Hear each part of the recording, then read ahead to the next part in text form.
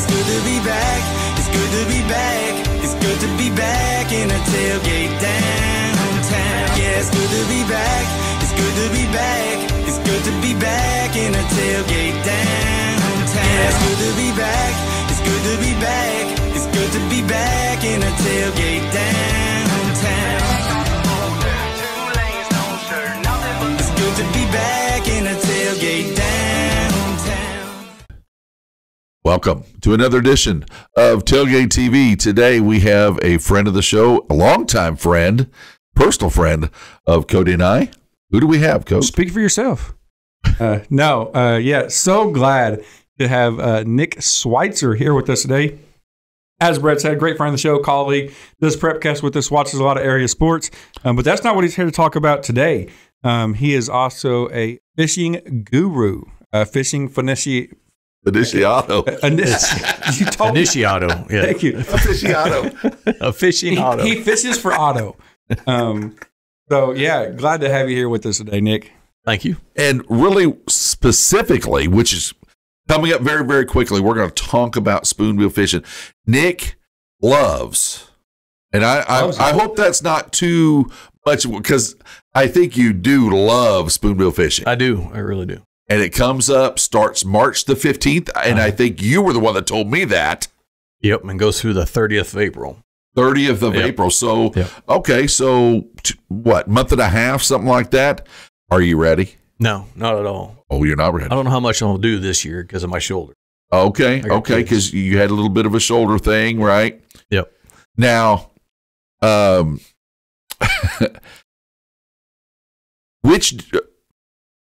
about spoonbill, and we'll get into some other things, some other questions about spoonbill fishing, but which do you prefer? Do you prefer spoonbill? Because I know you're a huge crappie fisherman. I know you like to bass fish, catfish, all kinds of fun stuff. Which do you prefer? Just you? Now that I'm older, crappie fishing. Okay, right. Yes, it's a little easier more set on a bucket, right? Yes, easier on the body. Gotcha. I understand that perfectly. I love crappie fishing. So for people that may not know, such as myself, or I guess anyone watching, what is, when you go fishing for spoonbill or spoonfish, as Brad likes to call them, Snagging. You go snagging. Yeah. What is snagging? How do you? Because you're not casting a line down there, right? No, you're casting. Okay. You just don't put bait on it. You just pull hooks through the water. Okay. So give us a little bit of that process. I mean, you just throwing a hook down there and pulling the fish up. One hook, several hooks. You put two trebles. Two trebles hooks on a line. Okay. Usually 7/0. That's the size that I use, but then use maybe a 4 ounce to 8 ounce sinker. Okay. And so it's snagging. There's no fishing about it. It's snagging. And so you ain't leaving it down there. You're throwing you're jerking it in. Yeah. Jerking it up. Yep. So what size test line are you using? I use 80. 80-pound test. Okay. Well, you talk about putting a sinker on there using these hooks. How far? Are you snagging kind of on the surface? Or are you going deep down? Where deep are you down going? Usually. Is it? Yeah. Okay. You let it go all the way to the bottom, and then you start pulling at an angle, and that's usually where you catch them. They're mostly bottom feeders. Okay. So plankton eaters. Plankton. Right. They hang out at the rust bucket. They don't like the Krabby Pack. Correct. They like plankton. Well, wow. And again, they don't have to. Spoonbill. They don't, obviously, because they. It's hard to put plankton on a hook, so therefore that's why it's hard to catch you got to do the snag. Yeah, but that is a new way of doing it, I guess. Right. Well, that was my thought. Gum bucket, not rust bucket. Yeah, I knew what you meant. Everybody else knew what you meant. So, what kind of a pole are we talking about for this? A big one. Yeah, big, heavy duty, right? Yeah, when I first started, we did pin 49 reels. The big ones, right. And like a eagle stick. Okay. Real thick pole. Okay. It was heavy. Right. A lot of work. Right. And you can cast that thing way out there. So that first pull, like when we went to Warsaw, that first pull, if you caught it out there that far, it was a fight. But really, yeah. As we got older, we started finding catfish rods work a little bit better. Okay. Then that's what I was just because they have a little more play to them. A little more play. Okay. Yeah. And then a smaller reel too, a catfish reel. Okay. Yeah. Okay. Because you're talking when you're talking about those pins, you're talking about stuff that they catch big, like offshore fish with. Yeah, they're big. Yeah. And expensive. They were, yes. Super expensive. Yeah. Wow. That's It's a lot of work when you think about how much these things weigh and how big they can be. Yeah, you've got to. Yeah, you can put some stuff behind it. My first time getting involved with snagging was with the Disneys out of Adrian, and they took us to Warsaw, and it was so cold. You would have to cast maybe 3 times, pull it in, go back, stand by the fire, and let the ice fall off the. Really? Yeah, it was that cold, and Wow. I caught my first one. It was about that big. I was hooked ever since. Yeah, See, a baby had to pull it right off the mom. Okay, but what I'm saying is that to me is harder than catching one of these behemoths. I mean, you know how good of a snagger you have to be to catch one that's that big? That's pretty good stuff. Yeah, I was hooked from that day on. So, So was the fish. Correct. little side question here. And I'm thinking about, because I watch Swamp People, by the way. I don't know if you watch Swamp People or not, but I love this show. People that live in the swamp. Well, alligator. They snag them? Some. Yeah.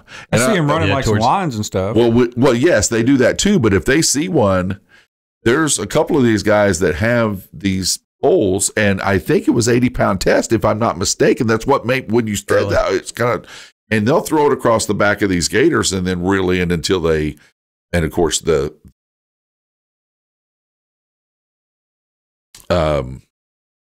hooks are bigger and they're homemade, and of course they even have ones that they put on rope that they make. Yeah. Who knows? And they're huge. I mean, they're like shark. Them are the ones they dangle like a chicken carcass off. Well, they do that too, but but that's not what you're talking about, right? But they even do that. But anyway, and they catch these gators, and they're 500 and 600 pounds. Yeah. It's amazing what you can do on that 80-pound test. You ever thought about snagging for gators, Nick? No. If we do it around here, that's a scary deal. That's a trip, though. Take a trip, go to Louisiana. I'll be honest with you. I tell my wife this all the time. When I watch that show, which that's my show, right? So she doesn't really, she just sits there. She doesn't really care about it too much. She likes Troy Landry, but other than that, who doesn't? Well, Troy's a great guy. But this sounds like fun, and you don't have to shoot him in the head when you get him close to the shore. You don't have to, but well, you're not plankton, so they don't care about eating you. So I guess the question I want to know. So let's say I've never been snagging, but let's say you've sold me. I'm hooked now. I want to go. What am I looking for? Like when I'm looking for a spot to go snagging, I mean, I'm assuming I'm not just finding a body of water and throwing a hook down there. I can't tell you the specifics. Don't tell me your spot. We don't know spots. We just want to know what kind of things. Tell me how I find a good spot. Usually running water. Yeah, usually rivers. Okay. You can do them in Lake of the Ozark by boat. Yeah. Nowadays they just use sonar and drive right to the fish and snag them. So it's easy. Yeah, it's cheating. Yeah. No we prefer to do it from the shore, like the Manly men. 2.5 minutes. Sissies out there in boats. No, usually, when we started, it was Warsaw, 65 Bridge, which you go across every time. Yep. Warsaw. That was as close as you can get to the dam. Yep. If you did pass that, you got in trouble. But and then obviously, Bates County is where we. Okay. Yeah, that's right. So dirty running water. It needs to be running water. Yeah, because they're spawning. I was going to say that's the time of year it is they're swimming upstream to spawn, and that's when the season is. Yeah. Okay, I like that. So, is there a limit on how many spoonbill you can catch a day? Is there a daily limit? You can catch 2. Yeah. Is there a size limit?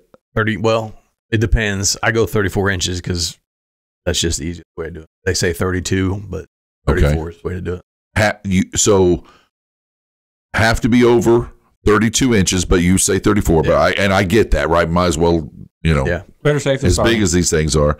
Is there? So if you're snagging them, obviously a lot of people are going to go, "Oh goodness, you got these big hooks in them."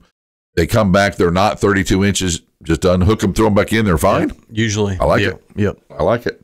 So, what's the largest spoonbill Nick Switzer has caught? This big. 84 pounds. 84. Got a picture of that one? That is a big. I was telling Brad earlier that I'm trying to find pictures of it. Okay. That is no proof that I caught that one. Yeah, no, But it I was got at Warsaw. It was you just kind of got to know the area. There's a ledge that goes right underneath the dock. So what area were you at? Warsaw. It goes right underneath the outside of the dock. There's a ledge that you could fish off of, and they were just running in on that ledge. And I told Brian, I'm just going to jig for one right here.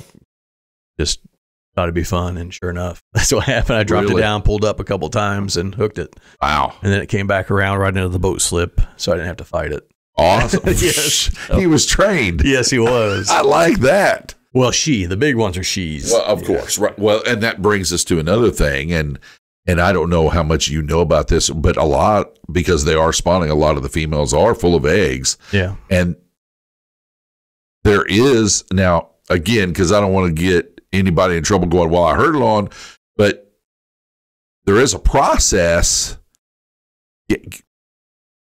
Is there, well, no, let me ask it this way. Is there a process to keep the eggs and eat them, or no? Because I know that people do that. I'm not saying here, but I'm saying like around the world and other parts of the world do it. I mean, it's the same as caviar. Right. And I don't know the whole story of it. I know that Oklahoma, I think they harvest it in Oklahoma, but you can't in Missouri. Cannot. No. Not even for personal use. No. Okay. What I'm saying is no. Okay. Whatever somebody wants to do, but yeah, you can't. If you have a female that has eggs, if you have those eggs outside of the female, you're okay. So contact your local. Right. Seriously, don't get in trouble with that kind of stuff. That's just silly, right? To contact your local. They actually had a sting up in Warsaw. Really. Well, I didn't know it was a Spoonbill 3-year. stung. It was a 3-year investigation. Kidding.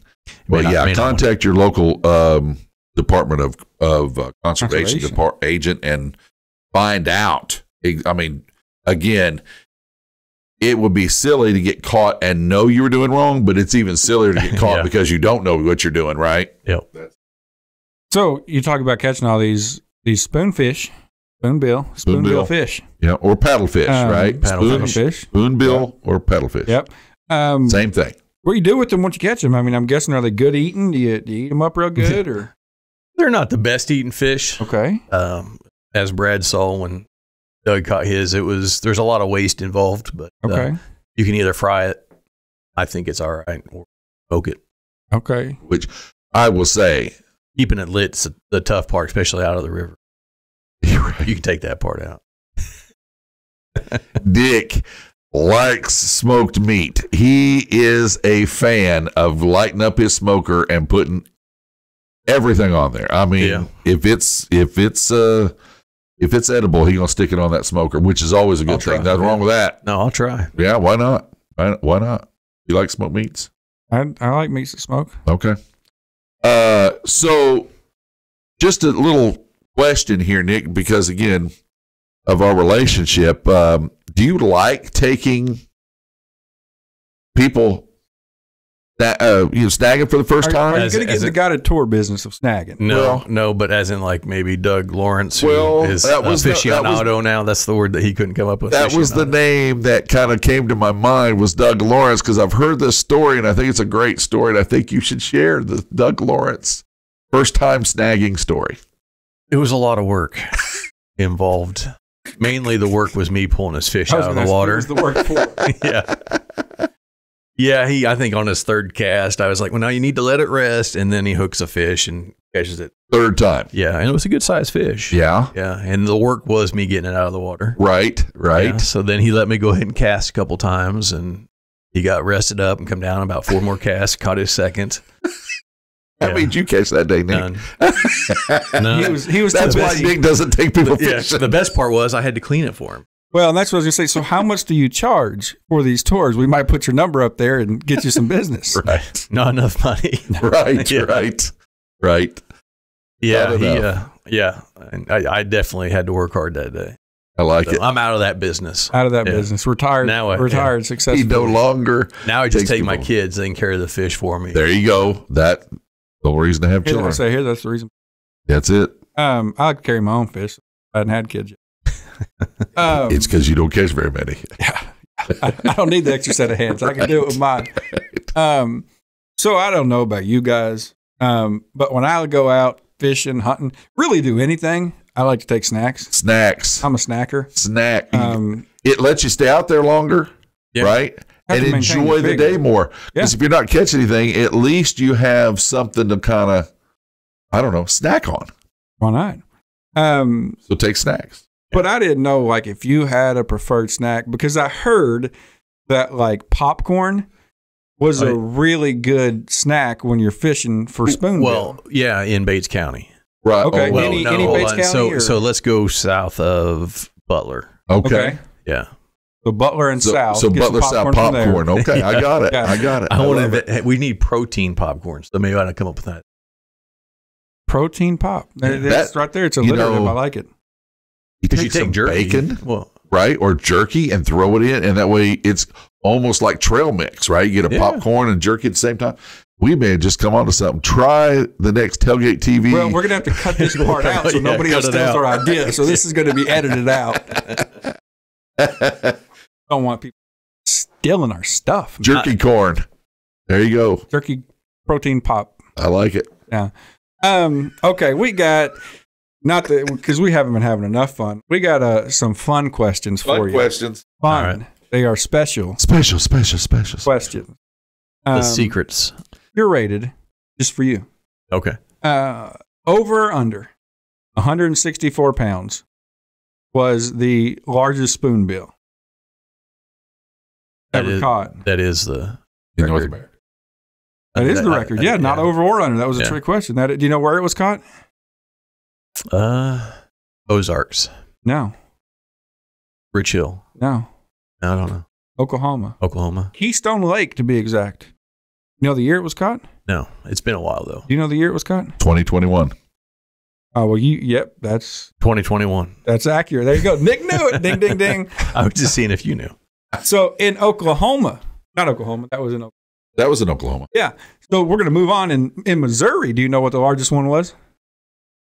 No. Take a gander. See if you can get within 10. 126 pounds. That's pretty close. 140. Oh. And that one was in Bates County. Lake of the Ozarks. Like, can we start these over? Yeah. We're going to take two. Now, if you move down south, this one is a stat that Bradford curated, and I threw this one in there just for. I'm not sure if it's accurate. Razorback over here. But do you know what the biggest one in Arkansas, according to Brad? I'll give you this hint. It's smaller. I don't think you have it than Missouri. Really? Yes. I'm surprised. I was guessing it's going to be 300 pounds. You know, they get Arkansas is the place. I don't know. I've never heard of them in Arkansas. Well, I'd assume it's they're toothless. It's probably a northwest, and that really hurts the weight because them teeth weigh like them dork fish. Caught on a corn So it dog. does make sense. It is Arkansas. Sorry, guys. All of our Arkansas listeners are going to be disappointed. The four of us. Yeah.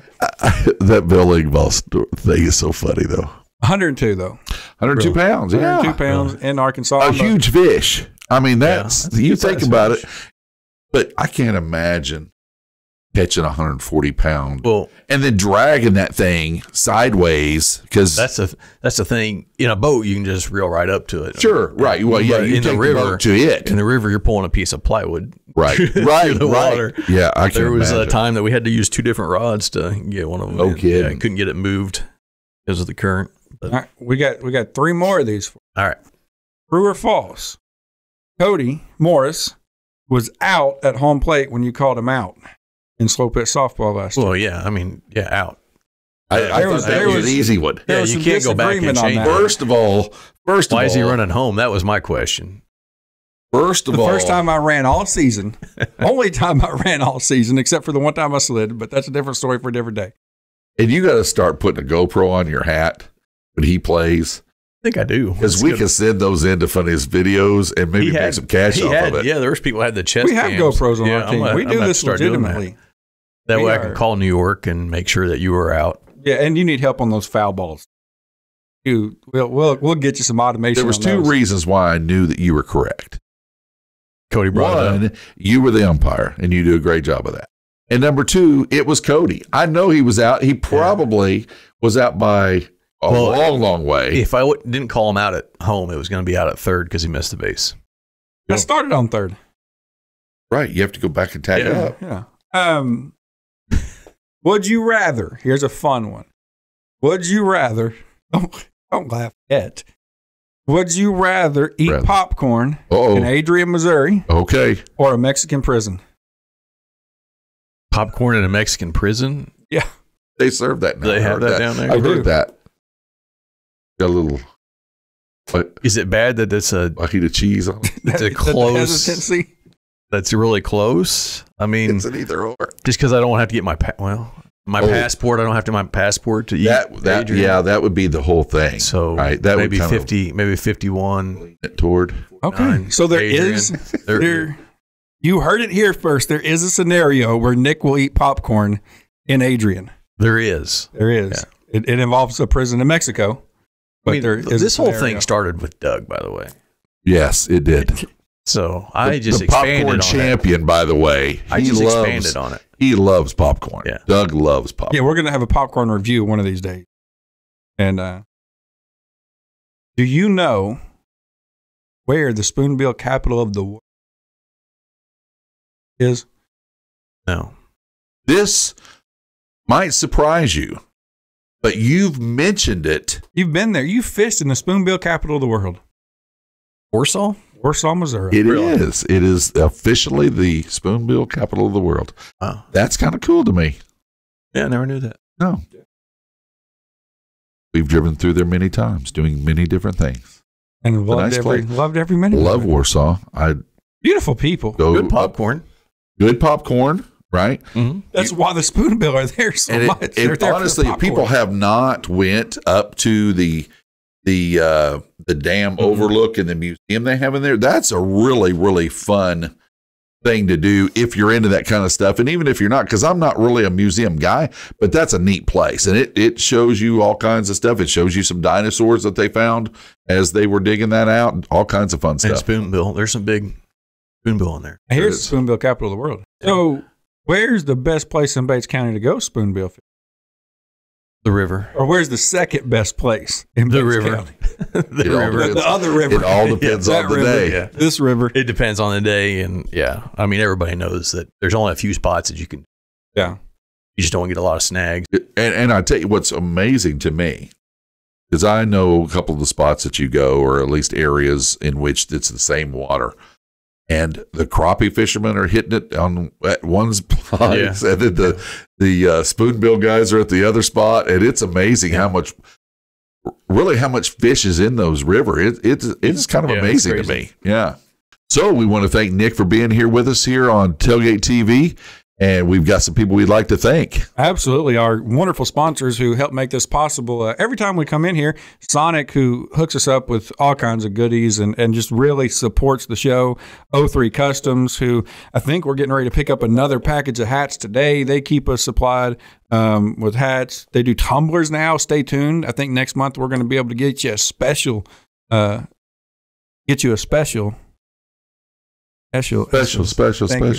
On tumblers, Prepcast, they hang out with us. They sponsor us. They work with us. CNS Graphics, Mid-America, Emmanuel Baptist Church, Butler Chamber of Commerce. Just we're blessed to have some wonderful sponsors to work with, and we like to thank them. Absolutely, we are, and we do. We want to thank all those people very much. And again, I want to thank Nick for coming in and kind of going through some stuff about spoonbill fishing. It's coming up here. Starts March the 15th. Get out there, get your stuff ready to go, and then go hit the water.